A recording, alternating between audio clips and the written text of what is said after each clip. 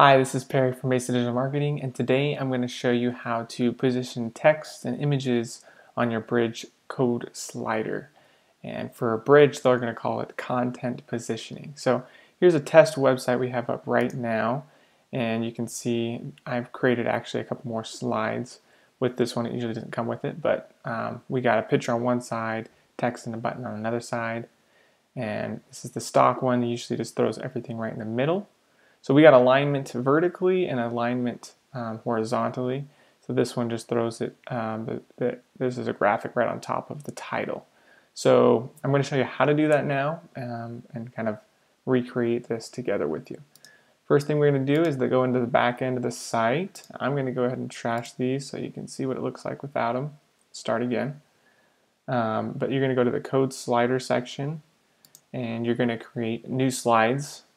Or you'll be editing your current slide. So I'm just going to show you how to do it brand new. So new slide.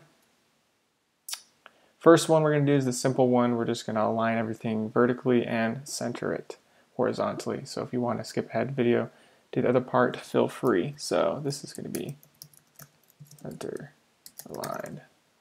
Okay. And we're going to upload the slide image. This is the big background image. I would suggest at least 1920 pixels wide. We're going to use the jacket for this. The next thing you'll slide down to is the graphic, and it is called slide graphic. So there's a few different ones. This one, I don't know, it's about halfway down. Make sure you do the slide graphic. And let's pick the premium image. This is going to upload it for the pixels you have. So again, you want to pick a pixel, have a PNG usually, logo for this, and then the title is going to display as our text. So the next part is the content positioning, which is at the bottom.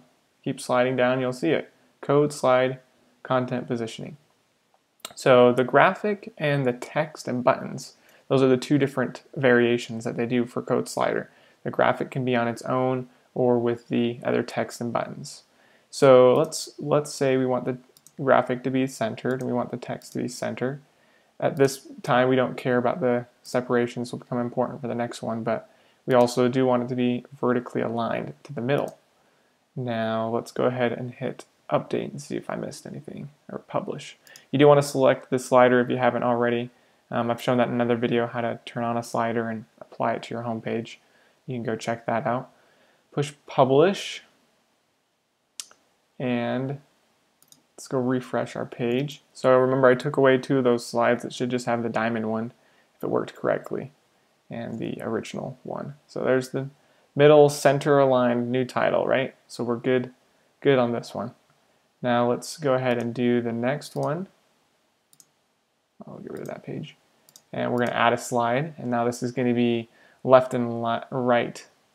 The image on one side and the text on the other side. I see this a lot with clients. They want to have, or people just generally want to have like an image of themselves, maybe a cropped out picture for life coaches, things like that on one side, and then text on the other side, or product on one side, text on the other side. So we're just going to call this one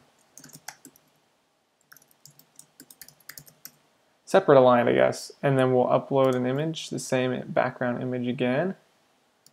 1920. Scroll down to the graphic. Oh, passed it. Let's do the line. None of these other ones are PNGs, so we just like to stick to the line one. And now we're going to go to the content positioning. So graphic alignment, we want that one to be on the right, and the text alignment, I want it to be on the left. And if I keep everything the same, it will actually not allow it. It's just going to throw them both on one side or the other. I'll just show you what that looks like. Home slider, publish. It's going to have them both on the left or both on the right because we haven't separated it yet.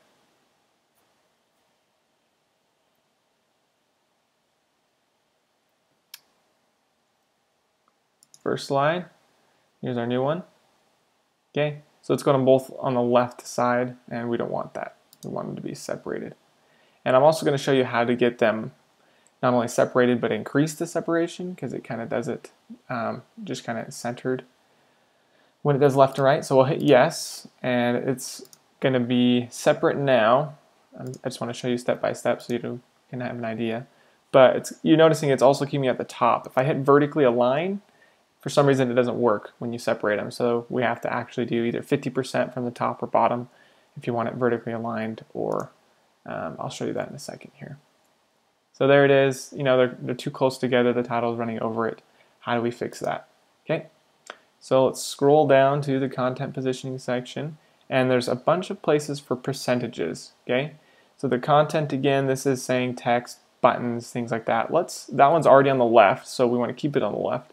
So content, a position from the left percentage. So this is going to say 10% from the left side of the screen. So this is the left side of the screen. It's going to be just 10% in, depending on the size of the screen. And then we want to also do from the top 50% down. Actually, I like it 40% down a little bit because it's got the header and the menu navigation. Now the graphic, same from the top, 40% from the top, and then that keeps it vertically aligned. And then we don't care about the left, we care about the right. We want this one to be 10% from the right.